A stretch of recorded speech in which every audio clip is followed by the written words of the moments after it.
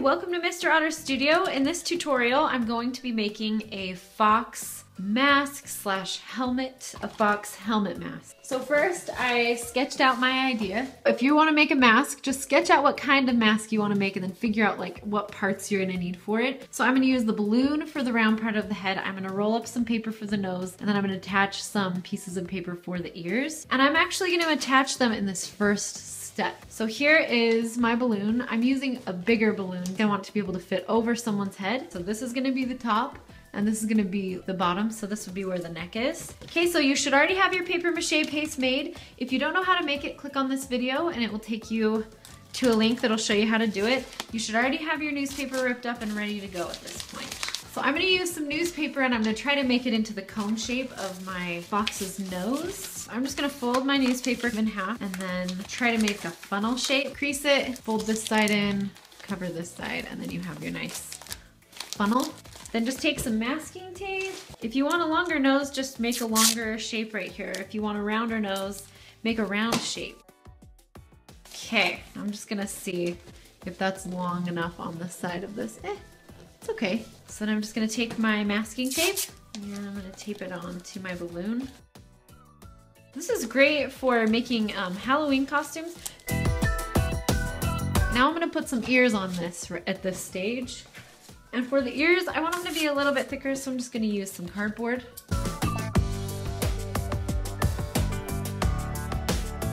So I'm just going to pinch my cardboard because I want my ears to kind of bend in the center. I'm no expert on fox anatomy, but most ears curve in like this so that you can hear. Okay, and then I'm just gonna tape these on with masking tape. I have one ear taped on. I'm gonna add another piece of tape up here. It keeps tipping over. Hold still, fox. Then I'm gonna tape my other ear on this side. So after I get all of these pieces taped on, I'm going to add 2 to 3 layers of papier-mâché. Okay, so here is the profile of my fox head. Okay, now I'm gonna start covering this with papier-mâché. Try not to pop your balloon at this point or you have to start all over again. I would always start with your area covered in newspaper, maybe even the floor depending on how messy you get. This is how I like to lay out my area. I have my papier-mâché strips over here. I have my papier-mâché paste ready to go, and my project, and newspaper underneath everything. You can wear gloves if the texture of this really bothers you. Also be careful because this tends to fling everywhere. So you're gonna cover this with 2 to 3 layers of your papier-mâché strips. You can cover the bottom. You're gonna eventually create a hole and a slit here so that you can put your head inside of this, but you can cut it out if you get newspaper down here. So don't worry about getting newspaper down at the bottom. So I'll show you the technique that I use to cover these in the papier-mâché paste that seems to work pretty well. Your strip should be 2 to 3 inches wide. So what I do is I dip it in and I hold it down with one of my fingers and then I get the excess off by just sliding it between my 2 fingers. So you want to cover this with 1 to 2 layers. So first I'm going to cover the balloon and then I'm going to cover the ears and the nose.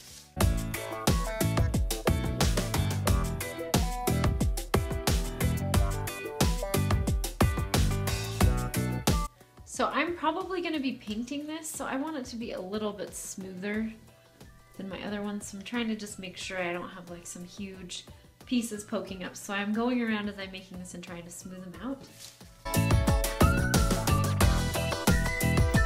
I've learned that the best way to learn a new medium is to make something out of it. You know, try to make something using it. Here is the fox face mask. And hopefully now I won't hit into the camera as much because it's above me.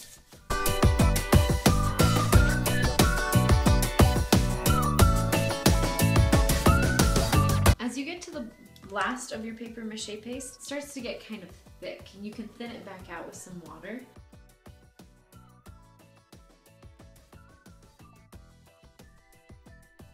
Okay, so I have the face covered pretty well.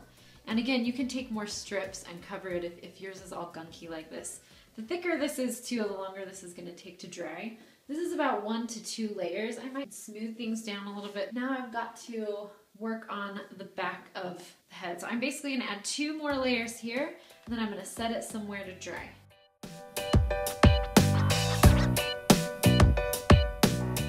You have to be kind of careful at this point because I could bend that nose because it's a little bit wet.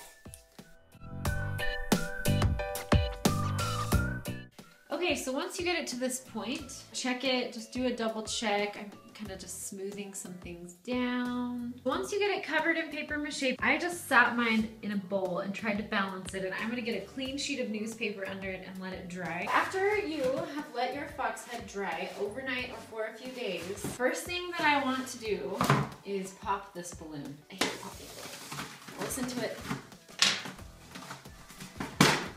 Put your hand in that fox's head. You have to be careful so you don't want to tear the mask. Do a little surgery. Carefully tear your balloon out of there.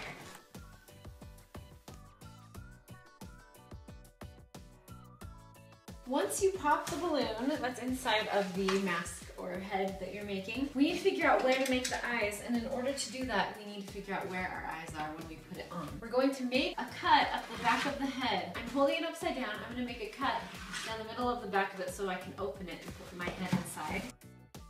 And this will actually be good for putting it on and off later. So I cut down the back of the head, and then I'm going to just make a short incision across the back like that. So I've got to open it enough to fit my head inside of it.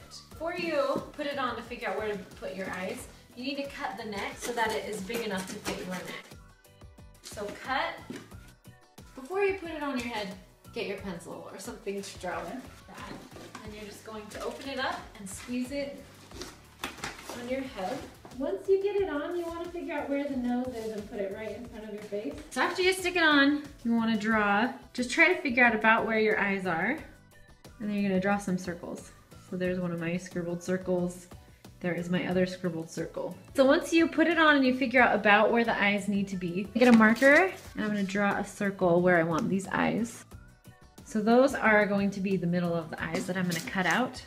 To cut it out, I would use an X-Acto knife.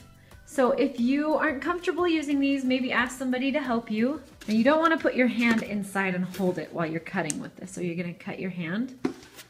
I've learned from sad experience, you just need to be careful. I'm just going to cut out my first eye. If your paper mache is thicker, it's a little bit harder to cut through. So I've cut out the 2 eyes. Now I'm going to try it on to make sure I can see through those eyes. If it's sliding your eyes down too far on your nose, just cut the back up a little bit more. So you're just going to open up the back carefully. You don't want to just like break your whole thing. Put it on. So now I can see out of the eye holes, and now I'm ready to start drawing my designs onto paint. And remember, cut these things out in the back. It's going to make it a lot easier for you to get this on and off. After you cut the eye holes out and try it on, make sure it works, then you're going to take a marker or a pencil and you want to draw on. First I'm going to draw where I want the nose, and then I want to draw it before I paint it. I want the nose. So I'm just going to draw his eyes on. Just putting some circles around the holes that I cut out, and then I'm going to paint those maybe green. Put some eyelids on there.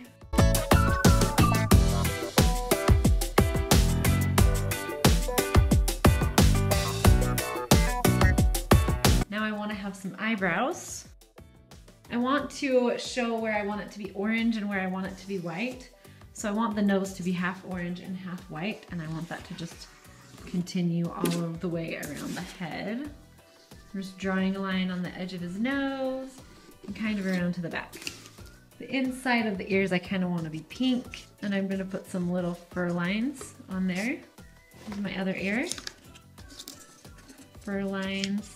So there we have the main drawings for the fox, and now I'm going to go ahead and paint it in. I'm just using acrylic paint that I got at the grocery store. So I have his 2 eyes here. I'm going to paint this inside part green. And then I'm going to paint these 2 parts white. Now I'm going to take my white and I'm going to paint inside my ears. Okay, so I have the 2 ears painted white, and now I want to paint under this under part white. I'm actually going to get a bigger brush to do that. So like you see how you can see my pen underneath there? I might just wait and paint it one more time after this dries. Okay, so now I'm ready to paint my orange. Okay, so I'm gonna put this bottle underneath so that it will hold it up a little bit higher for me. Now get your orange and you're gonna paint the rest of your fox in with your orange. If you don't want it as bright, you can make it a little bit browner by adding a little bit of blue to it. So get your orange and we're gonna start painting the face in.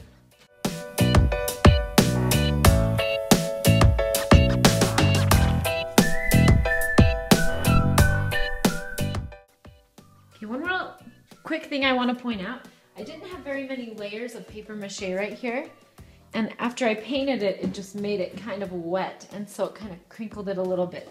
So if your paper mache starts getting wet, just take a break. You don't want it to ruin the shape. So grab your black, and we're going to paint his nose black, and then I'm going to paint his eyebrows, and I'm going to just re-outline his eyes. And then I'm also gonna put some black inside the ears. Then figure out what you wanna do with the mouth. In the end, I decided not to cut out a mouth or draw it on. I just kinda liked it being anonymous, but you could cut out a hole for the mouth.